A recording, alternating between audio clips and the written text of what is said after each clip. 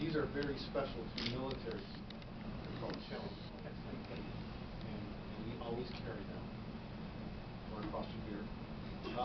This is Isabel Witchek treasure.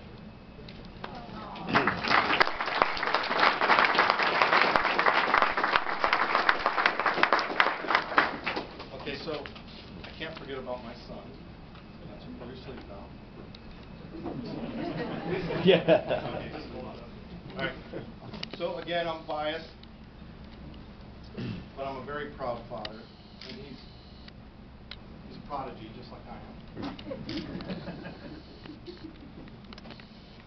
He too is a funny little kid. He's got a very quick sense of humor, and he is sarcastic. Well, Mr. Donnelly, this is the kid that split his head open. And I want to tell you real quick, he split his head open a couple months back. It took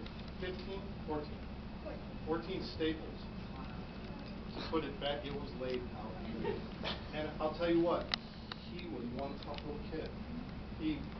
I got a call from work, and the office calls and says, hey, your son split his head, we think he needs stitches. All right, I tell my boss, I'm like, hey, I gotta go, my son split his head.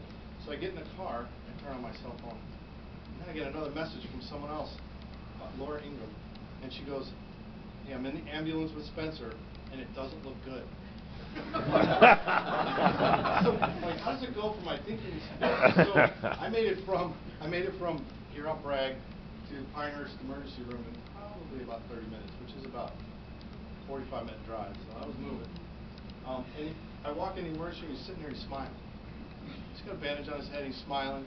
But he's one tough kid. When they were stapling him up, and then when they were pulling out the staples, he's just sitting there with his hand out, put the staples in and laughing. So, and the reason I have, this says Spencer Witchek Noble, because he is a noble soul, he has a Christ-like soul. When he plays his sports, he looks out for his teammates, and even the other team, they fall down, he goes and helps them up. So he's a noble soul.